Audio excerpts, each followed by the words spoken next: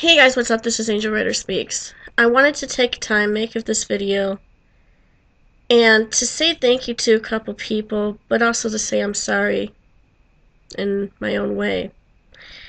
The thank you comes to my friends Cream, Fema, as well as SqueakGeek, who hosted a show this past Saturday night, and we got into some not only awesome conversations, but I had a lot of food for thought that I came from out of it. Not only did it inspire me to make this video, but it has inspired me to what I want to do with my show next time I come around. And speaking of that, this past Thursday I had a show that I was hoping going to be a tribute show, and unfortunately didn't come out that way. It got really out of focus, and quite frankly, lately in my room things have gotten out of control. That confused quite a few people, so to those of you who were confused, I apologize for that. I know that some people were offended and claimed that I was gaining popularity from the whole Rhysz's death thing. Now that was never my intention at all. My intention was to get my group of friends who also knew Rhysz to celebrate life, to really appreciate each other, and in our little way show that, hey, maybe Rhysz is gone, but we still have each other. But like I said, things didn't work out that way. And yeah, I think a few people were hurt. Cream explained it to me best during Squeak's show, and that really made me think. And then I right away sent a PM to his girlfriend Fema and said, yeah, I gotta apologize if it got you mad or offended or whatever. The great thing is because they're my online friends, you know, they were cool about it. They said, hey, it's over, it's done with, move on. And even if it's over and done with and move on, sometimes it's good to say you're sorry even if you don't mean it. And I can really understand where they're coming from because they knew Rhysz better than I did.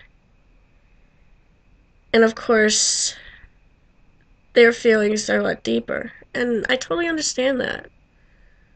When you lose somebody that's a good friend or a loved one, or thereabouts in between, it really does hurt. It hits you. It hits you like a knife. In my real life, I'm kind of going through that now with the expected loss of a friend much older, but somebody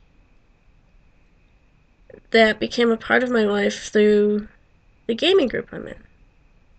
In fact, he was the creator of the game that I play on Friday nights whenever I go over there or whenever there's a game to be played, in which I'm in the process of running an adventure for it at the moment. And to know when somebody has a short time left or know that they can go at any second, it's rough. I've been through it with his wife, who died about 6 months ago, and now I'm doing it with him. With Rhysz, it was a little bit different, though. It was suddenly. And none of us expected it. It just sort of happened out of the blue. And I think that's why it kind of stings a little bit and hurts the most.